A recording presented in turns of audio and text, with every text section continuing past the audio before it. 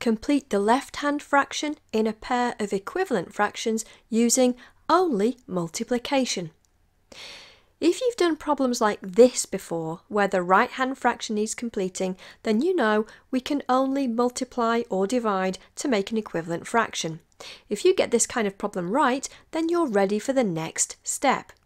You know, when completing any equivalent fraction pair, we look at the finished part, the two numerators or the two denominators, to decide how to finish it off. With this pair of equivalent fractions, we have both numerators, and we know that 3 times 5 is 15. Whatever we do to the top, we've got to do to the bottom, so something times 5 is 40. Think through the 5 times table till you get to the answer of 40, and you'll see that 8 times 5 is 40, so 8 is our missing denominator. We worked from the smaller number to the larger number, we multiplied. Here, the larger number is on the left. This time, we're going smaller. We're reducing, we are dividing. And 10 divided by 2 is 5. We know this because we know that 5 times 2 is 10. For the unfinished part, some students get stuck wondering what number divided by 2 is 3. It can seem hard to do because we're starting from an unknown number position.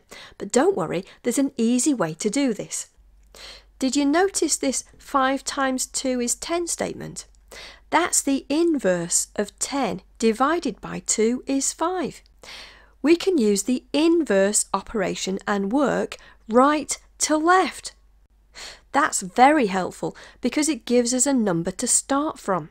So down here with these denominators, if I start with the 5 and end at the 10, I'm multiplying. Of course, 5 times 2 is 10. We know whatever we do to the bottom, we've got to do to the top. So 3 times 2 is 6. The missing numerator is 6. You can check it back like this.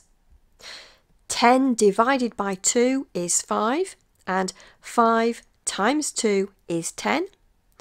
6 divided by 2 is 3, and 3 times 2 is 6. If you work through this kind of problem from larger number to smaller number, you are dividing. Here, that means we work from left to right.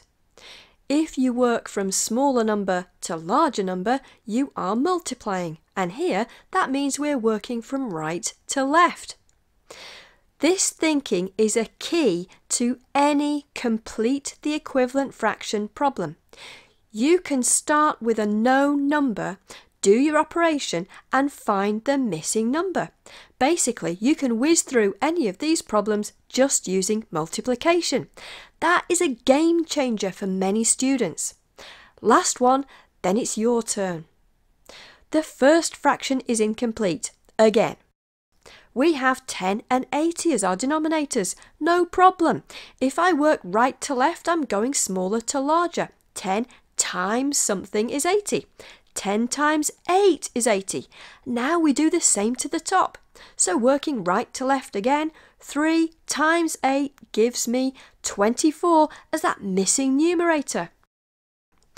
I want you to get that it doesn't matter which part of whichever fraction is incomplete, because now you have the math tools and the thinking to deal with it.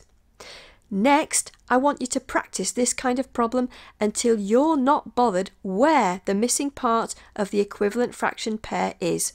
Once you can do that, you've got this. Next time, we'll be comparing and ordering fractions.